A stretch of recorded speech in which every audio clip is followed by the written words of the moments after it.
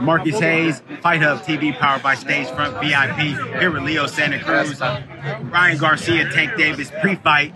Tell me the keys for victory for both guys. Starting with Ryan Garcia, what does he have to do to get his hand raised? Ryan Garcia has to put the pressure, put the pressure, throw a lot of punches, don't let Tank breathe. He has to be on top of him. Tank don't like that. And, for Tank, be smart, patient, and look for the power shots. That's like how he did to me, I waited, and he caught me.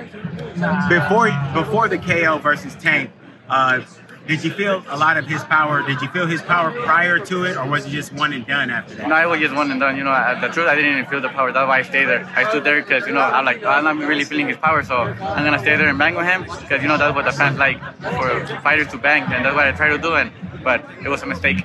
Do you think Ryan Garcia has the power to knock Tank out? Yeah, he does. Ryan, he's quick, he has the power, so I think he does.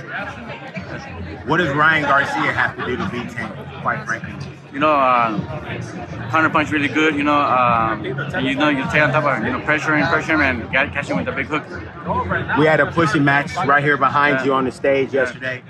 Tank Davis got into it with Bernard Hopkins. Oh yeah, I know. I saw. What did you think about that? I think, that's respectful, you can't start fighting with, the legend, like Bernard Hopkins, and I don't think he did nothing wrong, but it happened, so I think he has to be respectful. Rehydration clause, both guys weighed in at 135, 135.1 and 135.5. What do you think about Ryan Garcia coming back today? He made the second weight. Where do you think he is now physically? I think he's all the way back rehydrated? Not all the way up, but maybe like around 150, something around there, probably. Yeah. Okay, and Leo, lastly, May 20th, yesterday we saw Devin Haney. We spent some time with Devin Haney in his camp. He looked real sharp. It looks like he's ready to take Lomachenko down.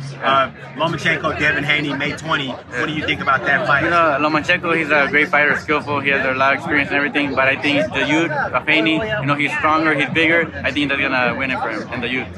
And for everybody at home that wants to know, when do we get to see Leo Santa Cruz? Me, we're talking, I think, hopefully August or July. So hopefully we have a date soon. Who do you want to fight? Whoever, whoever the fans want, whoever they tell me to, I'll fight whoever. Well, there you have it. Marcus Hayes, Fight Hub TV. Thank you. Leo Santa Cruz. Thank you, Leo. Take care.